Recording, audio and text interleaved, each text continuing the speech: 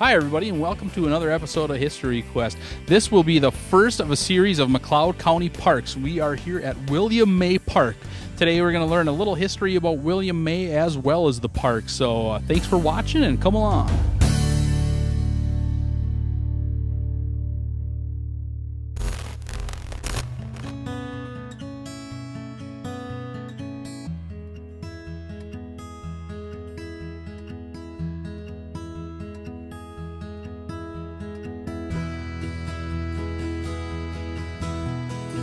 Here we are at William May Park, just down the road from Winsted, and clearly it is dedicated to William May, our Civil War hero, and we're here with Al Coughlin. He's going to tell us a little bit about the park. Here you go, Al. Hello. The park was purchased in 1968. It was a 72.5 acre tract that is mainly made up of hard maple trees. In 1984, a civic group from Winsted had asked McLeod County to rename the park William May Park. At that time, William May, they had found out William May was a Medal of Honor winner during the Civil War, and when he came back from the war, he had purchased this tract of land. In September of the following year of 1985, we renamed the park in a dedication ceremony to William May County Park, and then also dedicated this stone to William May. A couple of features about the park is that the park is considered a day park, which does not allow camping. It's a nature area, which we don't do a lot of development to the park. It has a picnic shelter, walking trails, it has cross-country trails, and another feature is we allow some civic groups to come in and do maple syrup tapping, so they can show, like, the school groups, church groups, 4-H groups, how you actually tap a tree to get maple syrup out of it. And one of the most nicest features of this park comes in September, October, early November, when the trees turn colors. There is no better place to be driving by is William May Park. Just a small tidbit, since the late 70s, early 80s, the Parks Department has been taking sapling maple trees out of this park and replanting them in other parks. So if in any of the parks that you drive through or walk through and you see a maple tree, it probably came from here. Here we are, deep in the woods at William May Park. We decided we're going to take a little walk down the trail since the mosquitoes aren't all that bad this year. Looks like a fairly nice trail, a little wet from the rains we had recently, but we're going to go for a little walk anyway and see what kind of adventures we can find.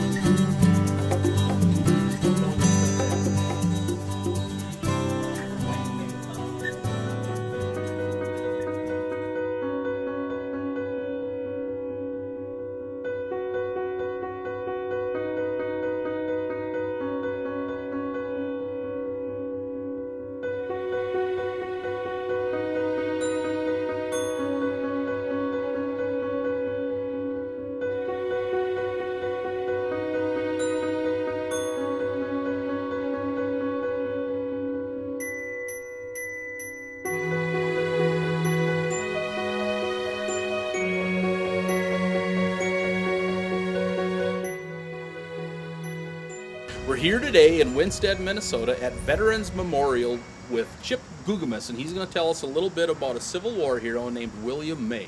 I'm really glad you asked about William May. We have a Medal of Honor recipient in this town. He's not from Winsted. He was born in Pennsylvania, moved to Indiana, and was mustered up for the Mexican-American War. As you can see here, William May served in the Mexican-American War. And he was mustered out. He married a gal from Indiana, and they promptly moved to Iowa. Over the next 22 years, they had 8 kids, and he was mustered again at age 36 for the Civil War. What impresses me most is he's volunteered twice. He wasn't drafted. He volunteered. And that impresses me in this day and age of so many that answered the call to serve, twice in his case. He served from Iowa with the 32nd Iowa Infantry Regiment and deployed into the South. But his great claim to fame was his actions in middle of December 1864 at the Battle of Nashville, Tennessee. Nashville had been held since the beginning of the war by the Union, and the Union commander, General Thomas, Rock of the Chickamauga, as he was known, had 55,000 troops in his favor. And coming up from Atlanta, where he failed to hold Atlanta, was a fellow named General Hood. You might recognize Fort Hood, Texas, being named for him. And he was trying to save face. He's trying to distract the Union, bringing General Sherman and his attack through Georgia, and distract that whole effort by taking a shot at Nashville, but with only about 33,000 troops. And you don't want fewer troops if you're attacking, you want more. General Hood's efforts failed in those 2 days, and on the second day, William May played a very key role as an infantryman crossing the open field with his unit. They started to waver, taking an artillery battalion or artillery battery. Imagine artillery fire being directed directly at you when you're advancing. And the Union troops started to waver, and William May took it upon himself to charge the battery, cross over the barriers, and capture the battery's flag, which sounds crazy to risk your life to do that. But in that day and age, it was more than just esprit de corps. Capturing a unit's flag was also a means of capturing the unit's very identity. A field commander wouldn't be able to tell for sure what battery that is if he doesn't have a flag to look at through his field glasses. So William May captured the flag, announced, quote, "The flag is ours," and rallied the troops to take the battery, which shut down that battery on the right flank and allowed the Union advance to continue. And ultimately, those troops ran away. The Confederate troops basically hauled all the way down to Louisiana, and they were decimated. They were never again a useful unit. That Battle of Nashville was one of the last great battles of the Civil War, and really solidified the Union's likelihood of winning this thing, and hopefully in short order. And so May played a real key role in that battle, helped turn the tide, for which he was awarded the Medal of Honor about a year later in February of 1865. He went to Washington with other Medal of Honor recipients that captured Confederate flags, and was awarded the Medal of Honor by Secretary of War Edward Stanton. This was only about a month and a half before the Lincoln assassination. So I imagine what that was like for him to hear about Lincoln's assassination. And he was just in Washington and met one of the key members of the government, Edward Stanton. After the war, he moved up to Minnesota. That's not the end of the story. He moved up to Minnesota because he heard good things while he was in the Civil War about Minnesota's tillable land, the lakes, and the fishing, etc. And so he moved his family up here, settled in Winsted, and had the rest of his life here. Many of the titles for property in town have William May's signature as one of the first owners, and he's buried in our local public cemetery here in Winsted, with a gravestone that does indicate his Medal of Honor on the stone.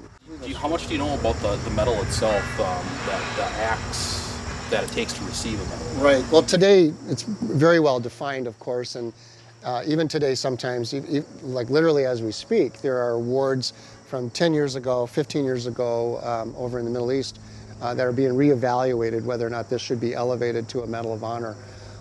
At that time, I don't think it was as well defined. We've heard of the Silver Star. That's a separate medal now for valor. It's the lowest medal for valor in combat. At that time in the Civil War, it was just, I understand, an accoutrement. You would pin a Silver Star on perhaps a Purple Heart to indicate valor. Now it's a whole separate award. And in between the Silver Star and the Medal of Honor is for the Army, the Distinguished Service Medal, for the Navy Cross, Marine Corps Navy Cross, and the Air Force Distinguished Service Medal, or Cross, rather. And so there's really 3 medals of valor, the Medal of Honor being the highest. At that time, there were fewer medals for valor and fewer medals in general. And that's not to take away anything from the men and I think one woman in the Civil War that won the Medal of Honor. But it is different now. It's probably a little harder to get it now. But we're very proud of Private May's heroism and courage, and very pleased that he chose to settle here in Winsted and live the rest of his days here. So while we're here, we're going to take a real quick tour of the Veterans Memorial, and Chip here actually had a big hand in getting this done. So actually, you just want to give us a little tour, you can take the mic and we'll follow you. Sure, I will. Well, the Winsted Veterans Memorial really started when Dave Gailey, a local Navy vet, had the idea that we should have a memorial. And he got a couple of guys together that were veterans from Winsted and the surrounding community back in 2017. And although we had great hopes and passion for it, we didn't really have the right leader. Many of us were working and just couldn't take it on. The following year, we got re-energized again, and we found the right leader in a local veteran, Dick Langenfeld. Dick is at the heart of Windstock Country Music Festival and just has a career in sales and knows how to get things done. So with Dick as our leader, we approached the city formally, got a commitment from the city for this land on which we could build this park. And at the end of the construction, we would turn the keys over to the city again. So the next step was to find a designer. And we talked to a few, and we found one right here in Winsted, Mitch Litvin of Litvin Design. He designs homes. Came up with this amazing design. It's not just my opinion. Everyone who seems to stop here seems to think this is just an incredible layout. The committee had a few things for Mitch to consider. We wanted up front and center our lost, our killed in action, or those that died in service to their country. So we have 13 biographies that surround our flagpole, putting up front that those men that made that ultimate sacrifice. Also in that flag circle, which we'll see in a second, is a memorial in recognition of our Medal of Honor winner who settled in Winsted after the Civil War, William May. We continue down through a colonnade representing the 5 service branches with quotes and the service logos of the Army, Navy, Air Force, and Marines, and the Coast Guard. And that spills onto a second pentagon-shaped patio where we have 5 pillars with names, with mostly people from Winsted that served. Some are family members and relatives near and dear to us here in Winsted. And anyone's available to do that for a $150 donation. But none of this was possible. None of it was possible without our sponsors, who we have right up front. Sponsors are recognized both for cash donations and in-kind donations. Some of them are corporations that helped with landscaping, helped with our stainless, donation of lumber, time, etc. We are overwhelmed with the generosity, and we are well situated. Not only is the memorial entirely paid for, but we are well situated to be able to pay maintenance and operations for 15 plus years, which is the agreement with the city of Winsted. Our flags, we have, of course, the U.S. flag, the Minnesota state flag, the Missing in Action KIA flag, and then we have on either side as you enter the VFW flag and the American Legion flag as 2 organizations that helped us greatly in getting this done. Around the flagpole, we selected statues representing the different services. We have a female GI. It's not descript whether she's Army or Marines or Air Force, but definitely more modern given the equipment she has. We move over to an Air Force pilot, a Navy seaman, a Vietnam-era soldier, and then lastly here, a Marine in his blues. And around our flag again are our biographies of Winsted's 13 lost, but not forgotten. We work very hard on these biographies, and we encourage everyone who stops by to take time to read them. There's some excellent information. And William May did not pay the ultimate price. Thankfully, he came back to Iowa and moved up to Minnesota, and specifically Winsted, to raise his family, and ultimately passed away here. But of course, when you win a Medal of Honor, you deserve some attention here at the center of the memorial. The colonnade emphasizes the characteristics of military service: duty, honor, country, valor, and courage. On the right-hand side, as you walk down, we have the emblems of the service branches: Army, Navy, Air Force, Marines, and Coast Guard. And then we selected from history opposite quotes. We try to keep the Navy quotes largely with the Navy side, and Air Force quotes with the Army Air Corps or Air Force side. Trying to keep a theme for each colonnade. I'm perhaps most proud of this one here with Luke Otto, who's a local man. He's not a president, he's not an author, he's just a local man. But he's a local man that served with the Marine Corps as an infantryman through almost the entire Pacific Theater. And locally is our own hero. This Pentagon Court with the 5 pillars continues that theme of 5.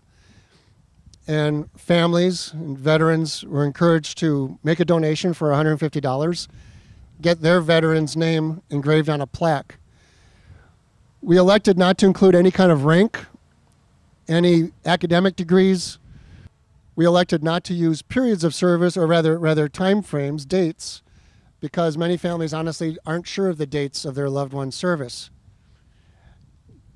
You don't need to be deceased to get a plaque here. You don't need to be active duty. Any branch of service, any period of service, living or deceased, peacetime, wartime, are welcome.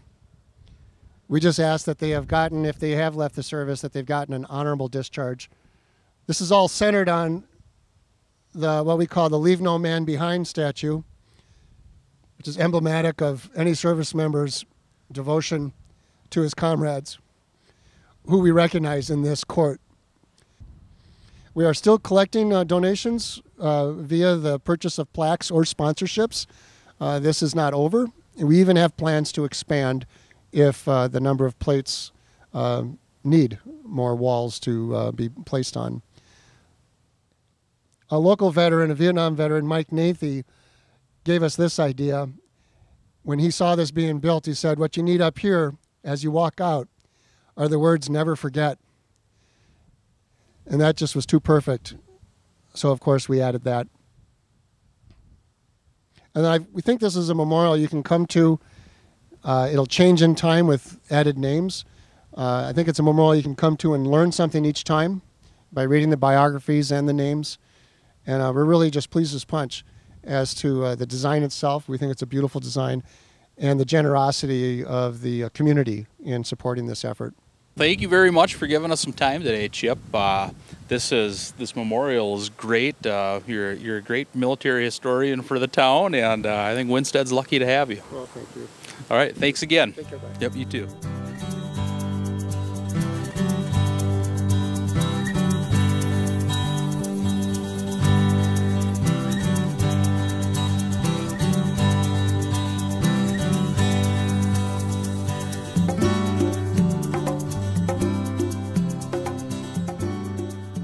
So here we are at Winstead Public Cemetery, concluding our tour today at the final resting place of one of the Union's Civil War heroes, William May. Anybody who is interested in the Veterans Memorial or just in visiting the gravesite, I highly recommend coming down here and taking a quick look.